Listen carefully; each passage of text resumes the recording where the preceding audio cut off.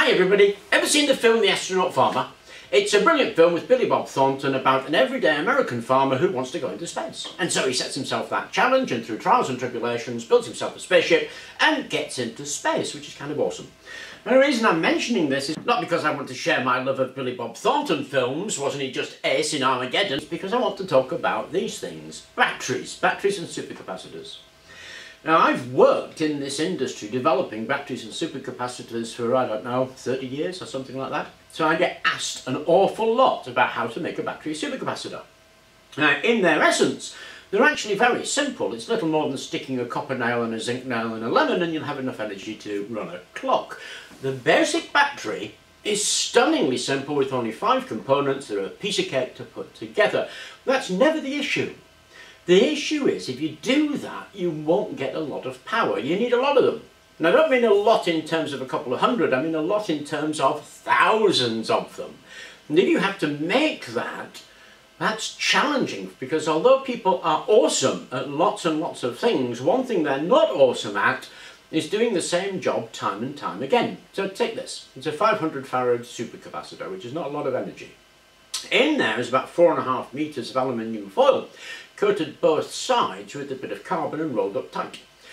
If you think 4.5 meters isn't that much, go and get a strip of Baycore foil from your kitchen cupboards, unroll 4.5 meters and try and roll it up again. 5 will get you 10, you either go offline or you make it wrinkly and you've just unrolled it. Rolling it back up is challenging when it's 4.5 meters. Of course you could get a machine to do it, of course you could.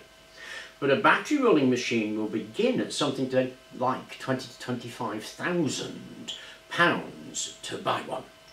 That's to make one of these. Of course, as an energy store, you're going to need a couple of thousand of these, so you try doing that time and time again. It's going to be, for a human being, physically impossible to do that repetitious task. You're going to need to buy some machinery or create some machinery in order to do it. So, if in the world of the batteries you are the astronaut farmer and you have that kind of dedication, then yeah, you're going to be able to make your own batteries for home storage. Expect to spend 5 to 10 years and somewhere in the region of 100 to 200,000 pounds, and you'll be able to create a battery bank for your house. No worries at all. Perfectly doable.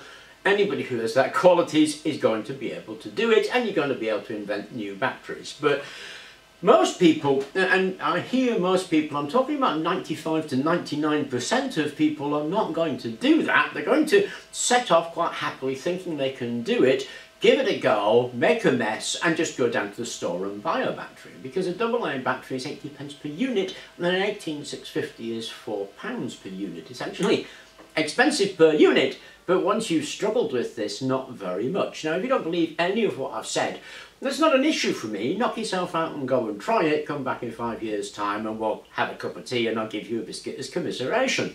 You're going to have an awful job doing that. Now that seems like the death knell for home storage, but it isn't. What it is, I'm calling your attention to the fact that when you think of a battery, do not rush to the default condition of this being a battery. A battery is an energy store of which this is one example. It's one way of storing energy, but there are just so many ways of storing energy. The first one that comes to mind is the Finnish sand battery. It was in the news recently. It's basically just a big old pile of sand in a thermos. They heat it up when they've got the energy generation and then they let the heat out later, and that's brilliant when you think that something like 60% of our energy requirement is in space and water heating. The amount we use for things like lights and electronics is piffling in comparison. Now there's also gravity batteries, and gravity batteries are a huge area that include pumped hydro, the sand stuff that we did with the sand wheel, and even just dropping rocks down a shaft. There's a building in India where the entire building is powered overnight by 4 lift shafts with weights in them. Then of course we've got flywheels, which has been actively researched, and compressed air or compressed gas, whether it's compressed by a compressor or by the pressure of seawater. Then there's a really good alternative electrochemical battery that's very rarely explored, and that's the flow battery. All of these work really well in home storage because space isn't a limitation. Of course in cars, space is a limitation, so it's pretty much no good for them. But at a home storage, where you don't have that same limitation, there's just a huge range of alternatives for you to explore, rather than rushing straight to these. Because rushing straight to these is a bit like going on your first date and saying, let's skip the drinks and meal and go straight to the smooth jazz. These aren't that good. They're brilliant in certain circumstances, like lots of things are dependent on their circumstances, but they're not the best. I mean, they're expensive, they don't last very long, and they're an absolute pain to make.